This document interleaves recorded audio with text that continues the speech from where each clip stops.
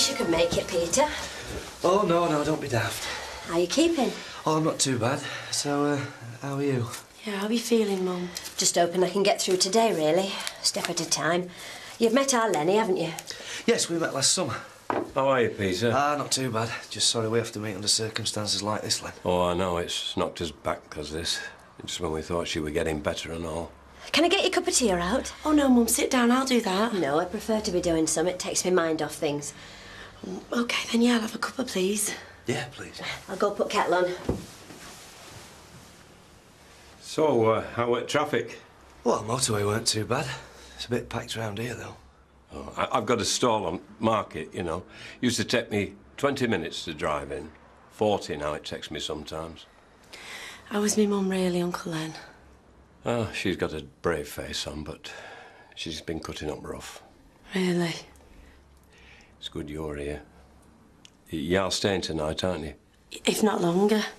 Yes, because she's relying on you, Shelley. Do you want a biscuit around? Oh, no, I'm fine, thank you. No, thanks. We were just saying before you came, it's, 5 years and 2 months since we buried your dad. Yeah, it will be. Undertaker's been ever so good. Everyone has. Well, that's nice. Vicky came round. He'll be taking service. I'm not much for one for church, but you were marvellous. You need all the help you can get, don't you? At a time like this one. Oh, Mum. Sorry. Now, come through here, I'll help you make that tea. This is how she's been. Well, it's understandable, isn't it? Be good that you're here as well. Oh, I've only met her a couple of times. Yes, but she has a high regard for you already. You're not rushing off afterwards, are you? No. Well, not straight away, no. Because you've a big part to play this afternoon, Peter. A big part. Come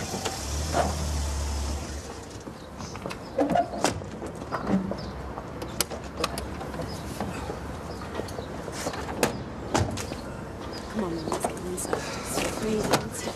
I see what you mean about that traffic, Len. I thought we'd be back 20 minutes ago. Just too many cars on the road. They're going to have to do something about it. Do you think it's going to be like that on the way back? Oh, I expect so. I'd give yourself another good half hour to get onto the motorway. What with them roadworks and all, you know. Mum says you've got the keys, Lenny. Oh, sorry, love. When you've finished planning your getaway, there's a wake about to start in there, so if you could give a little bit more effort. Lovely service, Mum. Did you choose the readings? Well, that poem was one of Sharon's favourites. Vicar helped the other. Oh, I'm sure she'd have loved that one as well. I like to think so. You know, you're bearing up really well. This is easy bit. It's when everyone's gone home and you're on your own. Well, I'm staying with you tonight. Brings it all back from when Jimmy died. I had Sharon here then and it were bad enough. You'll be gone tomorrow. I can stay a bit longer. You can't stay forever though, can you, love? What do I do then? Shall can I have a word? Just a minute, Mum. Thank you. Shell tells me you're staying here with her, which I appreciate as much as I know she does. Yeah, I did say that, Bev, yeah. Yeah, you can have a proper drink now. Shell, have you seen Alpine's here? Oh.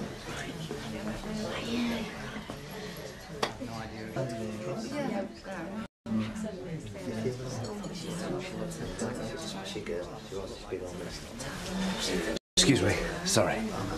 Excuse me. Thanks.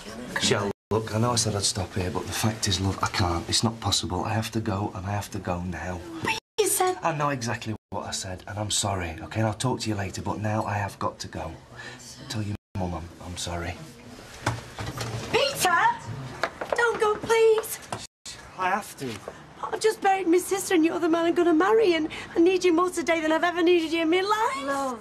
He said he's going when he told me he wouldn't. I've got no choice. Why not? You did have 10 minutes ago. I didn't. Just trying to keep you happy, Shell. That's not a bad reason. I'll tell you this. If you go now, I will never, ever forgive you. I will never, ever forgive you for this.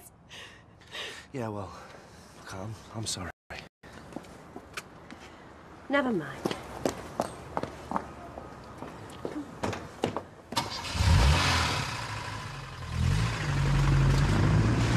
Thanks very much. Take care. Bye. Cheerio. See ya. Come on, Choke. Not many left. Then we'll be on his own, can put his feet up. Lenny! Go and put kettle on, will you, love?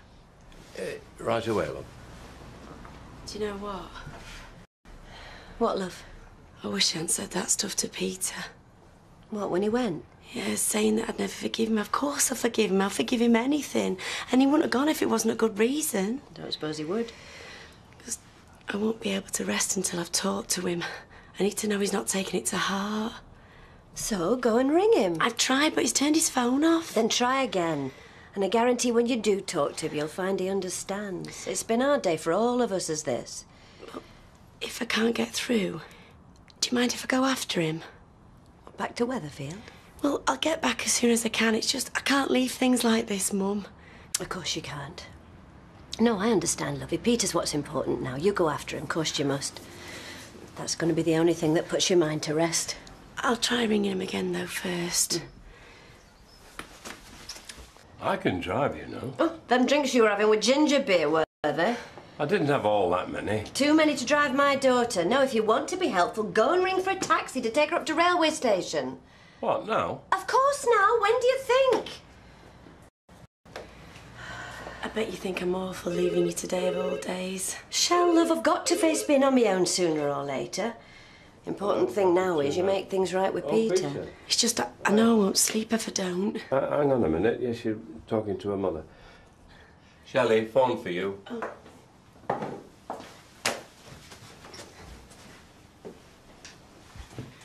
That was him, and we're okay. Well, I can see that from your face. So I'm not going.